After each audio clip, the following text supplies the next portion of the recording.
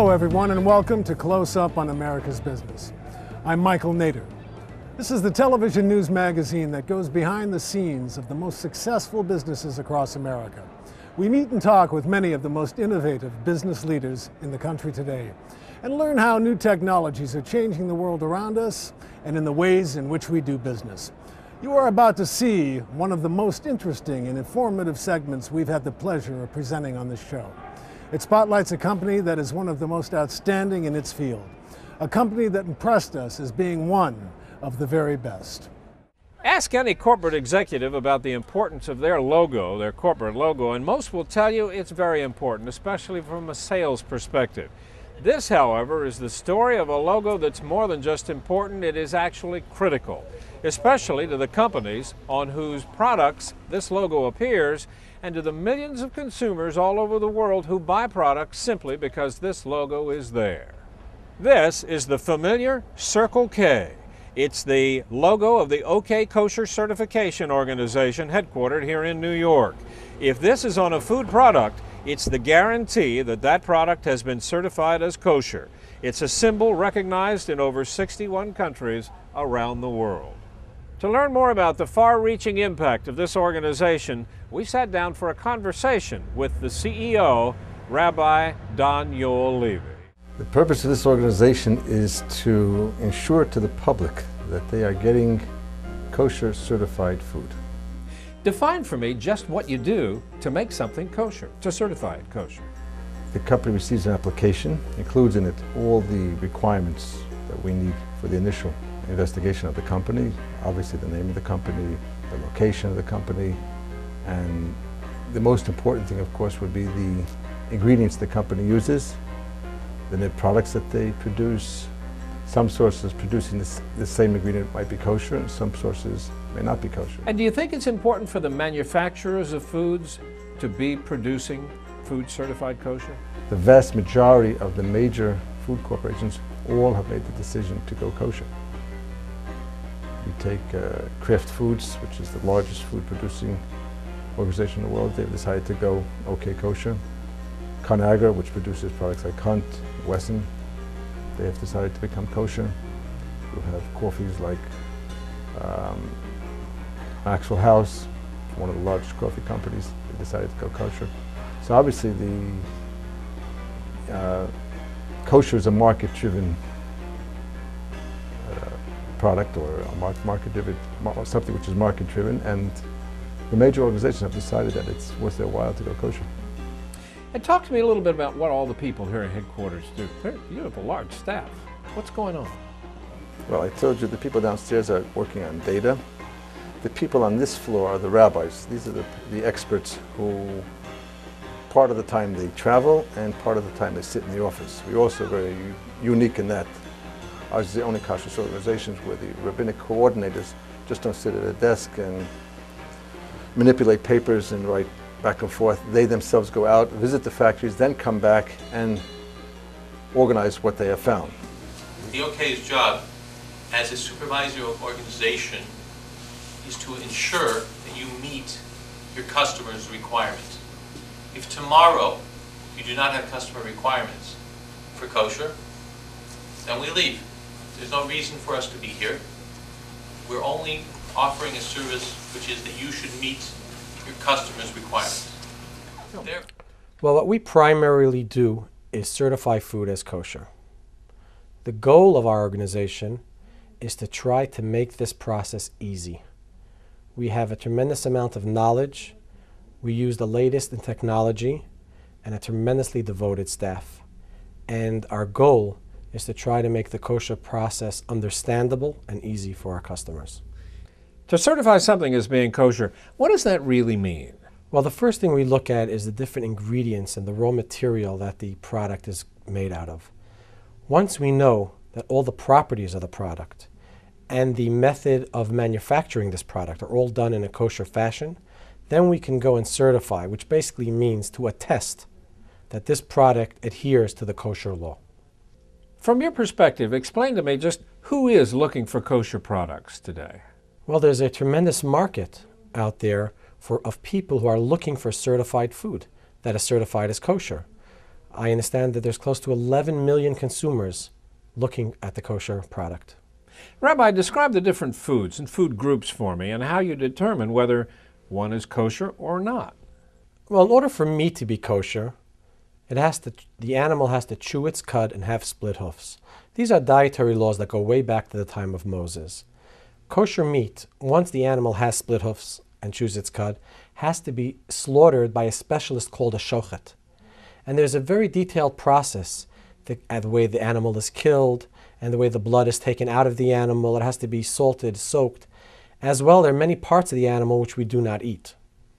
Every fish that has fins and scales would be deemed as a kosher fish. Fruits, vegetables, grains, they are all kosher. Am I right in assuming that you train rabbis here to certify companies as producing kosher products?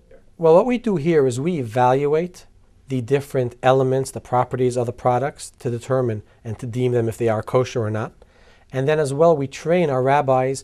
We have close to 300 rabbis that are situated throughout the world who continue to monitor these different facilities to make sure that the food that they're producing there is kosher. So we have seminars and newsletters and constantly in contact with them to keep them up to date and to keep them educated on the latest advances in kosher and food technology.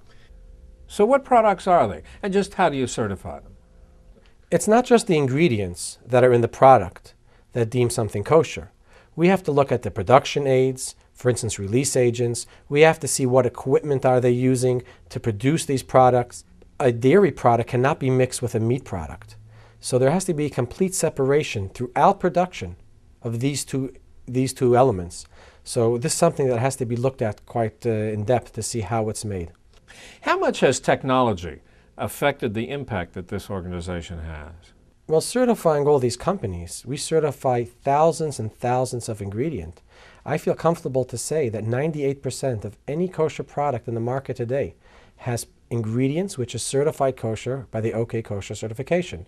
In order to keep track of so many ingredients and so many elements and where they're made and how they're manufactured, the only way that it's possible to do it today is through the latest technology in computers, through the internet. We take every technology which is available and try to apply it here to help us out in the search and in our ultimate goal to have a clear understanding of the kosher market. The OK Kosher certification has given the consumer a level of confidence that is unprecedented, in that a consumer knows that when they go to the supermarket shelf, whatever they're buying as kosher is kosher. This is a far cry from the days many, many years ago when consumers themselves had to read ingredients and weren't so sure about what was in the package, whether it was actually kosher. The OK Kosher certification has also made accessible many products that kosher consumers never dreamt of. It has single-handedly opened up many new venues for dining that kosher consumers can benefit from. It is a multifaceted organization that has played an enormous role in the success of the kosher food industry in the United States. One of OK Kosher certification's more interesting stories involves Philippe Muller, the COO. He recently joined the organization after a 40-year career at IBM.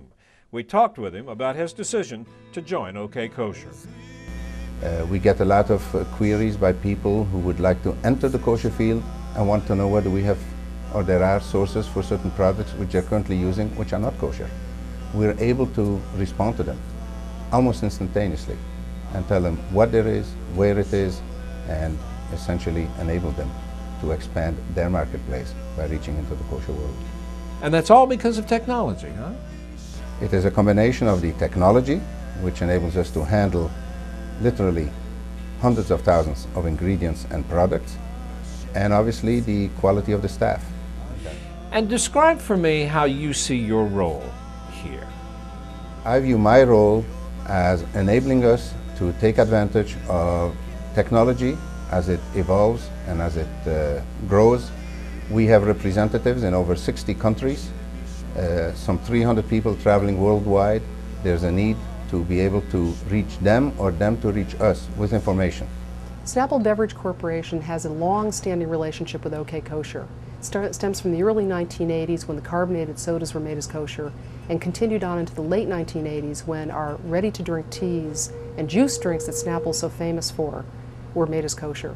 At that time, these hot fill products or pasteurized products represented more of a challenge from a kosher standpoint, but the rabbis inspected the ingredients, they observed the production process, and inspected all of the plants and confirmed that many of these products could be made as kosher.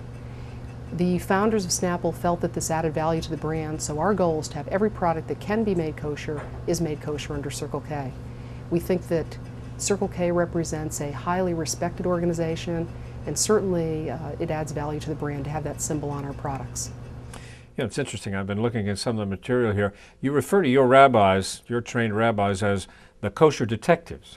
Yeah, a lot of people refer to us as detectives, and the reason for that would be is because we really investigate in great depth the different products, and sometimes a product that is used to, sometimes an ingredient which is used to make a product can contain many different ingredients. So here we're looking into the second generation of these ingredients, and sometimes it goes further and further.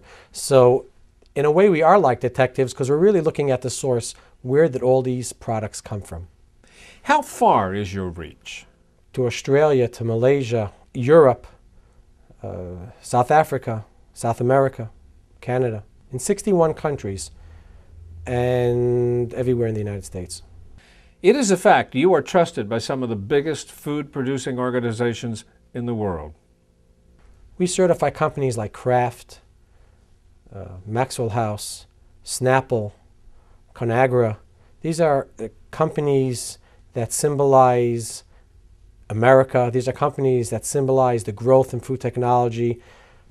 These are companies that put their trust in the OK to certify their product as kosher because they know that ultimately the consumer knows that this is the logo that they will trust. Is it a hard, lengthy process to certify a product as being kosher? Not really. Not really. It's a lot easier than people think it is. Today, it's much easier than it was even 10 years ago because there's so much choice. 10 years ago, there weren't that many kosher products on the market. But today, there's kosher products of every sort in the market. And if this product is no good, we can always find a substitute, something to stay in its place, a kosher version. And once a company does get that kosher certification, do they maintain it fairly easily, or do you have to keep constantly checking on them? Well, our job here is to try to get the certification easy. Once the certification is gotten, to set them up with a system that they can live with. If kosher is an everyday hassle, it'll never work. So what we do here is, after doing the initial setup of kosher, we will try to figure out the best and easiest way for this company to maintain their kosher status. And then there's constant follow-up. There are unannounced visits constantly, and we try our very best to be on a personal level to get to know every company, to know who the people are, to know how they manufacture their products. Not only our rabbis in the field, but every company is visited from our executive rabbis here at the office to help with that personal connection, which opens up the lines of communication and ultimately gives us a better result. OK Kosher's efforts to become a state-of-the-art computerized facility is having a major impact on kosher certification, and it is in fact making it an almost totally paperless process, which in turn is saving major food producers literally hundreds if not thousands of hours every year, and in the process further enhancing this organization's reputation as second to none throughout the world. I'm Doug Llewellyn reporting from New York. Thank you for joining us on this special edition of Close-Up on America's Business.